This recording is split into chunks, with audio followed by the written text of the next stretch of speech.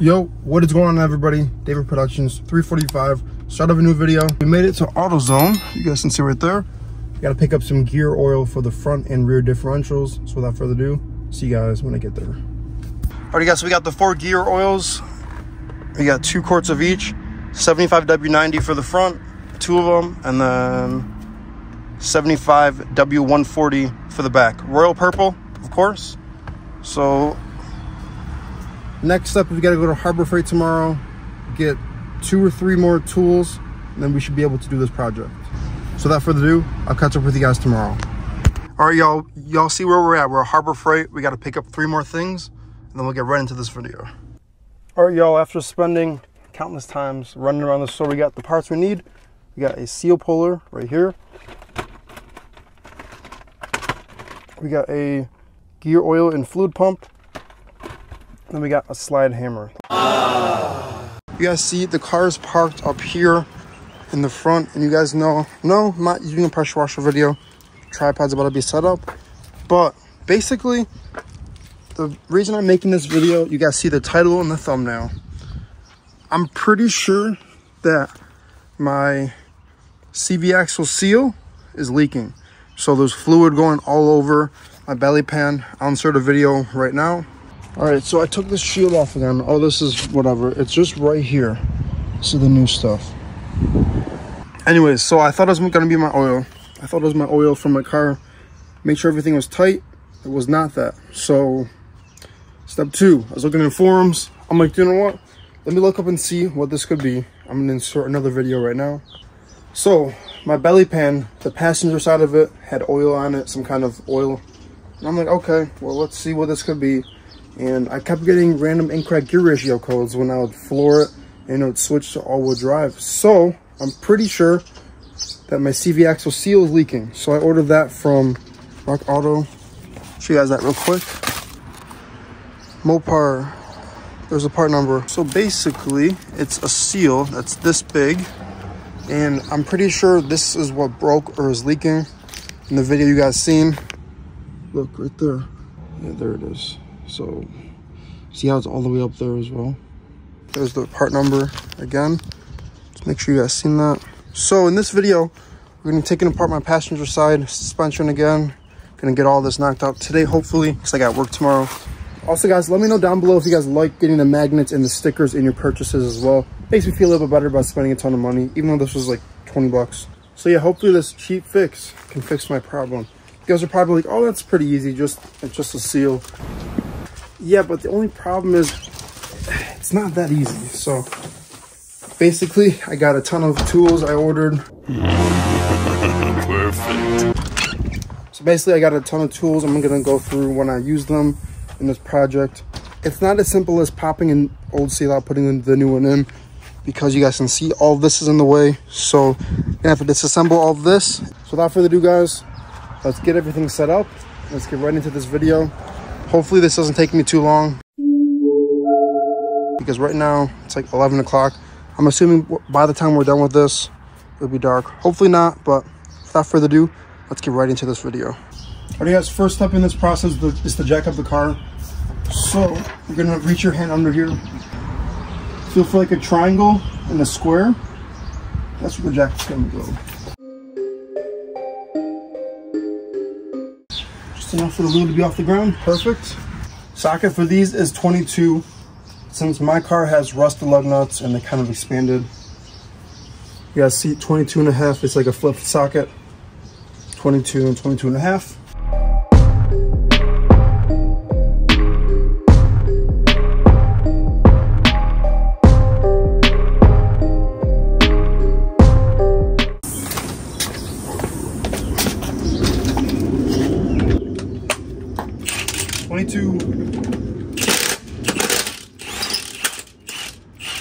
There we go.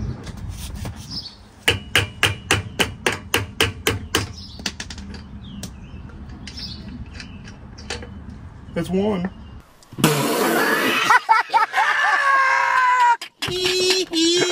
Alright, I'll catch up with you guys after these are off. This is going to be a pain in the ass because these are rusted. So I'll see you guys in a second.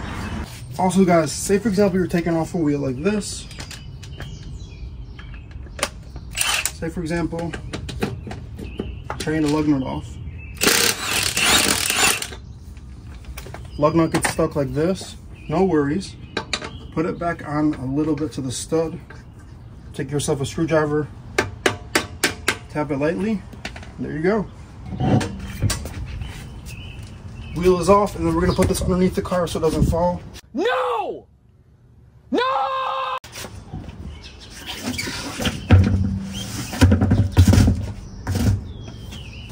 Let me grab the camera. Alright guys, so I'm trying to focus in on that because it's hard to. But, you guys see all that liquid right there? You guys see? Try to point the flashlight right where it's at. So, what we're doing is removing this because this should not be like this. Alright, so you guys can see the boot is in fine condition. You guys see all that liquid right there dripping? I'm pretty sure that's from the seal, which is right behind the axle. You guys see the boot? The boot's in okay condition. No problems. This is a new CV, so nothing's leaking from there. But if you guys look, I'm gonna try to zoom in on the video. All of that crap right there. Come on, focus, bro. Right there, all that stuff that's leaking from the seal. You guys see how it's like coated all over there? Look at the drain plug right there on the right. I'm trying to get the focus. There we go. The drain plug is tight, so it's not that. You guys see it is around the CV. So without further ado, let's start disassembling this. We're not going to be taking it fully apart, but obviously I want to make sure everything is good. At first I thought it was just going to be the bolt for the bottom. Let me zoom in. Thought it was going to be the bottom Torx bolt. We've seen the external one, but obviously the grease is on the actual axle as well. So it's obviously the CV seal. So without further ado, let's start disassembling this, and I'll see you guys in a second. Alright guys, first step in this process is to remove the tie rod right here. It's 21 millimeter.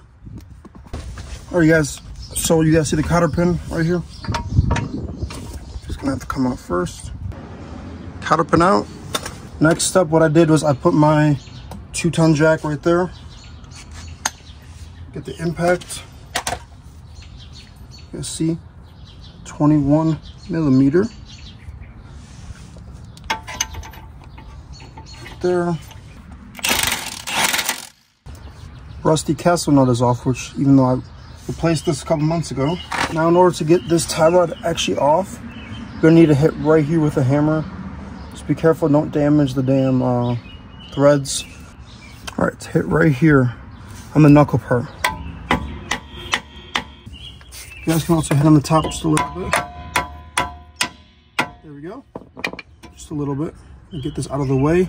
Make sure to not leave this tie rod hanging. We're gonna grab something real quick. Put this on the box right there. Do you know what? While we're right here, we're gonna take off this axle nut. It's a 32 millimeter. Let me grab that real quick and I'll be right back. Next step is to take off the axle nut. 32 millimeter. Got the Milwaukee right here. Let me take this off. This should be a relatively new CV. This should be. This is a relatively new CV, so this should come off easily.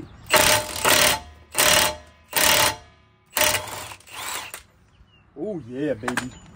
By the power of Milwaukee, I summon you to come off. Boy, if you don't... You guys see? New CV. It still moves. That's a good thing. It's a great thing, actually. Next up is to take off this link right here. Since we already have the pressure underneath the car with the jack. Why is this not focusing? There we go. Since we already have the pressure with the jack underneath, this should be easy. This is a 21 right here. All right, we're switching to the small impact.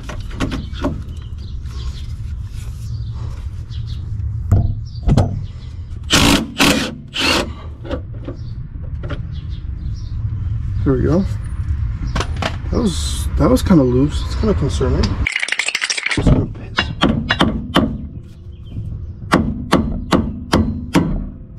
Link is through. Put the link to the side. All right. So next steps are to remove this bolt right here, and then the one on the lower control arm as well.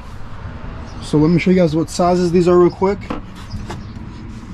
This one should be an 18. Yeah, that's an 18. All right, so for the top bolt, you're gonna need a 6 millimeter hex. You're gonna put it right here.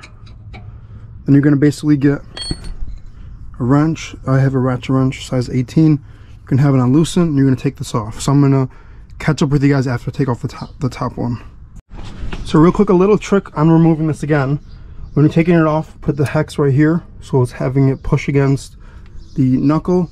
So when you're undoing it with a ratchet wrench or a regular wrench, you can hold that while simultaneously holding this brakes, so the whole knuckle doesn't twist. So it'll just be a lot easier to take off. Alrighty, we are at this step. Remove the top. Now you guys see the axles right there.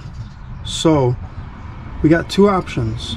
Option number one, remove this clevis and take off that and see if we can twist this way, which I'm going to try first. And if that does not work, option two is to take size 21, remove the lower ball joint right here, hit it with a hammer, basically move this whole thing over to here, which I'm probably going to do, and then take off the clevis. So I'm going to just remove the lower ball joint bolt. So let me get the 21.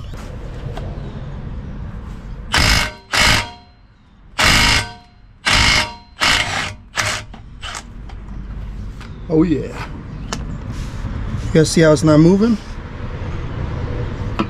Take that sledge, hit the knuckle, just twist this a little bit.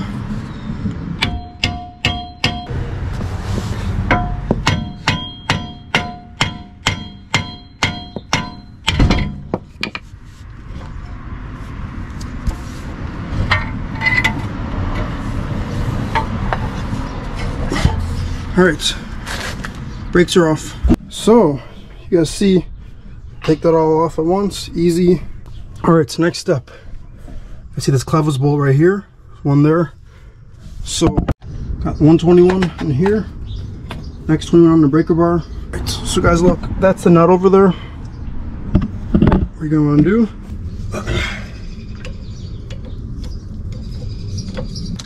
get the compact. Let's see if this one can take it off.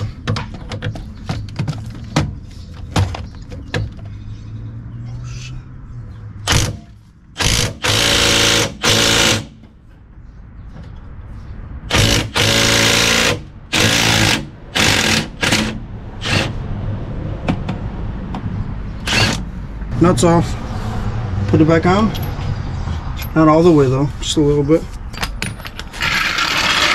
Grab that jack again, you jack it up. Basically what you're gonna wanna do, hit this and let the bolt come through, because this bolt, you guys can see, has marks. I forget what it's called, but you gotta hit it through. So you guys can see, once you let it back down, bolt comes out. Perfect. We're going to remove the top 3 nuts in the engine bay just to get this out, because why not, make the job a whole lot easier.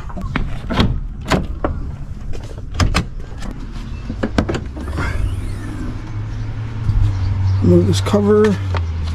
It should be 13 mils. Take these 3 out real quick. These should be pretty loose, or not.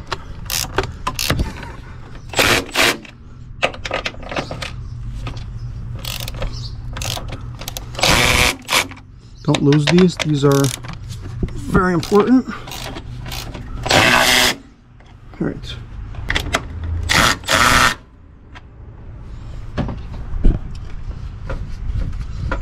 Y'all will hear the strut falls. All right, struts out. Perfect. We got access to the axle now, so you guys can see the boots are fine. It's just the seal is leaking. So the next step is to get this out. You guys see that? That's not supposed to be like that. So give me 1 second. I'm gonna grab my tools and get this ready to go. Alrighty guys, so this is out. Let me teach you guys how to do this real quick. So the way that I took this axle out actually took a little bit of time. Alrighty guys, so how I got this out, actually, I said a quick prayer. I was like, hopefully this works. And before the last time I took this off, I had an idea where I put the small pry bar here. I put my foot here like a brake pedal, held it, took my other pry bar on the top, put it about like right here. You guys see the bracket? I kind of used that like that. It's kind of like that. And I was hitting this like that. And that's what I did. I just did that and it came out. The idea just came to me after that. And you guys see, this fit right here, put this right here, held my foot like a brake pedal against it to give it pressure, then the other pry bar here. You guys see, this is the axle. This axle's fine, splines are fine, everything's, I'm gonna clean all this up obviously, because this is all the grease from the seal. I'll show you guys what the problem is. You guys see right there all the liquid, this seal right here, that's what's leaking all the fluid all over the, you guys see it's all over here. We're gonna clean this all up, then we're gonna refill it. Luckily the diff drain and fill plug is right here, so we're gonna clean all this up first, put the new axle back in, or not new axle, put this axle back in. You guys can see it's still brand new. All right, so this is the seal puller from Harbor Freight. I'm gonna use this to take out the seal and clean everything up, put this all back together. Let me see. Yeah, I'm gonna do this with two hands. So basically you kind of go like this and pry it out. So I'll catch up with you guys after the seal is out. All right, here's the seal. You guys will see it looks very old. Sorry about my hands. The hands are dirty, greasy hands. Oh yeah, that's all the diff fluid. It looks kind of smashed in. So yeah, this definitely could be the reason why everything's leaking. Because if you guys look, I know it's hard to see, but there's fluid all over. But yeah, definitely worth replacing this for sure. I know this is kind of a lot of work for this one thing, but if it keeps your front differential sealed, that's all that matters. All right, new seal's in. What I did was I put it on, took this small block of wood, put it like this. Where did the socket go? Grab the socket, put it like that, and basically hammer the socket like that onto here, just to make it even. As you guys can see, it's all cleaned up mostly. Seal is sitting flush. Alright guys, axle's back in, perfect. Next up, take your 8mm hex. You guys see that bolt right here? This is gonna be for the gear oil. I'm gonna use two hands. Let's take this off.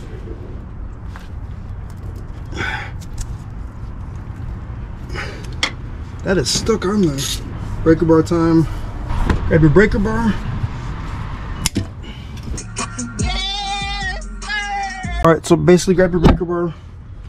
See if I can do this with one hand to show you guys.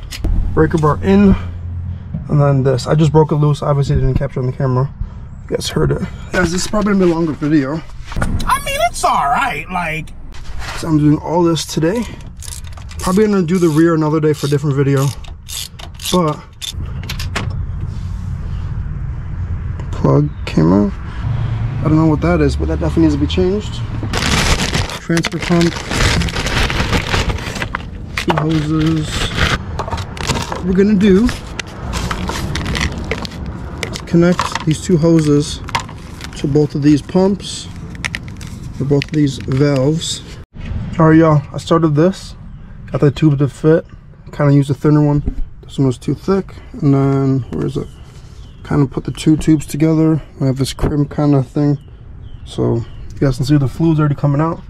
All you got to do is pump this until all the fluid drains out, and then keep going until you get the last drop. It might take a little bit, and then we'll go over how much fluid I pulled out. All right, I've been trying for a little bit. This is all the fluid I pulled out. Mind you, this is a really big container. Anyways, this stuff smells like stray butt. You nasty. So this definitely was the smell that I was smelling, but this shit smells like trash, bro. Anyways, I'm gonna refill this until it starts leaking out of the fill slash drain hole, and then we should be good with the fluid. I'm pretty sure I got everything out. I just kept hearing air bubbles for a couple minutes, and then we should be good. So I'll catch you guys in a second. I'm gonna just quickly clean off or clean the inside of this hose. I can't talk. So the fluid is clean when I put the new stuff in right there. So without further ado, give me a second, guys, and I'll catch right up with you. Alrighty, guys, just like that, you guys can see spilled a little bit of diff fluid, then I sprayed the brake clean to clean it up. Anyways, sorry about the mower in the background, but you guys can see plug is back in. Let's spray it one more time. A little brake clean will never hurt. All right, you guys see right there, probably try to zoom the plastic. That's the undershield, so that's why the liquid is dripping everywhere. You guys see though, diff fluid looks good. Hey guys, that's how you do the front diff, the axle, and the seal. Now what we're gonna do is reassemble all of this. Basically, it's how you took it apart, it's how you put it back together. Alright guys, real quickly, make sure you're torquing all your bolts and nuts down. I'm gonna show you guys real quick. I'm using the Haynes manual. You guys gotta check this out. It has all the torque specs and everything. So you guys see all-wheel drive 157. That's the axle nut, so make sure to do that. All the other ones, I think this is like 21, and then you tighten it something 90 degrees. Except 74 for this one. This one's like 128. This one you tighten by hand or with a wrench, and a 6mm hex for here. Bottom one, ball joint to knuckle is 50, and then tighten 90 degrees.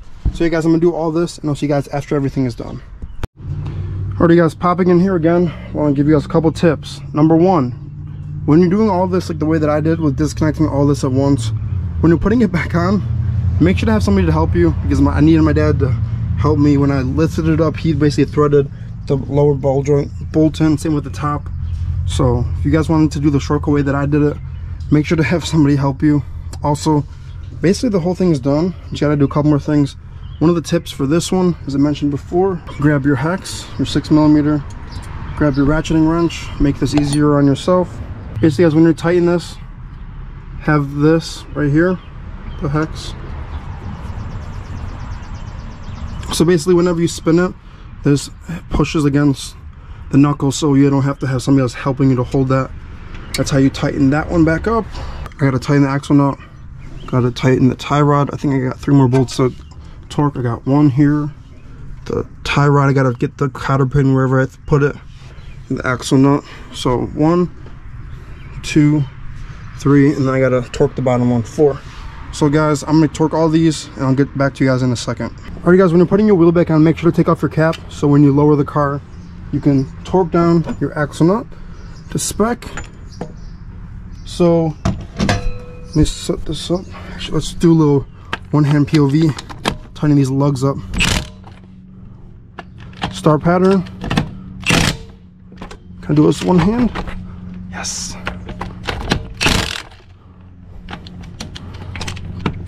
Come on, baby. First person POV, torquing lug nuts.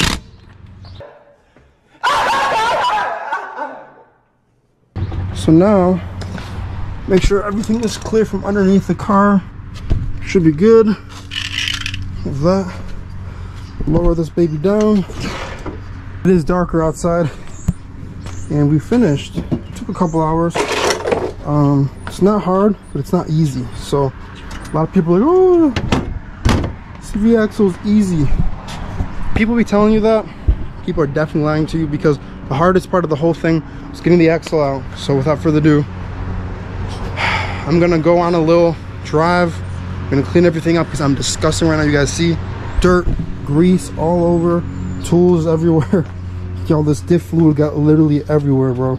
Alrighty guys, so I'm gonna go ahead, clean up, take this car for a drive, and I'll tell you guys what I think. And then obviously I'm gonna check in a couple of days just to make sure there's nothing else leaking. I'm gonna take off the shield again, clean it up, put it back on, just so I can check in a couple of days. So I'll see you guys in a second. But you guys, we're gonna scoot under the car real quick, and I'll show you guys what I mean. I'll show you guys why I think I was correct in replacing what I did. You guys see that? Right where my light's on, that's a CV. The drain plug is on the right of that. You guys see right here, this is where it was leaking. This is where all the fluid was in the pan, and obviously over all the body. When I spilled the diff fluid, you guys see it dripped all over. So you guys see I cleaned, oops, you guys see I cleaned the pan. Gonna make sure everything is good, and in a couple days I'm gonna come back under here, make sure everything's good. There's no leaks, so I think we are good to go. All right, just started the car up. We're gonna go for a little drive. We're gonna see if it's fixed. Alrighty guys, as of right now, the car seems to be sounding normal. Anyways, yeah, no, this sounds fine. But you guys see we're in rear wheel drive. So what I'm gonna do is I'm gonna floor it. When I turn right, we're gonna see what happens.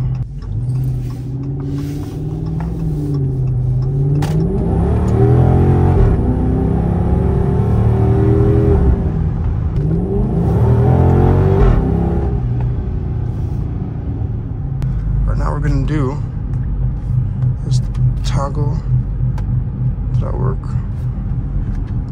All right, traction control sport, which means all-wheel drive.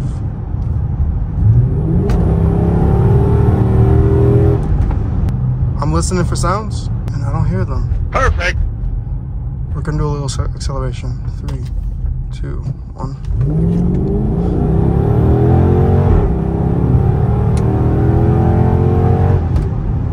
Alrighty, so yeah, I guess I'll update you guys in a couple days, like in a future video. But I'm gonna go back to the house, end the video off, because I think that's a success, man. So I'll see you guys in a second. Anyways, guys, that's the end of this video. Hopefully you guys enjoyed it. Hopefully you guys find it informational and helpful. If you guys are having that same leak, I'm pretty sure the problem is fixed. If it is not, I'll update you guys in a future video. Shout out to the frogs in the background. Anyways, guys, we're on the road to 2,000 subscribers, so make sure to like the video, make sure to subscribe, make sure to turn notifications on, share this video with your friends. Without further ado, guys, me and Big Red will catch you in the next one. Peace out, guys.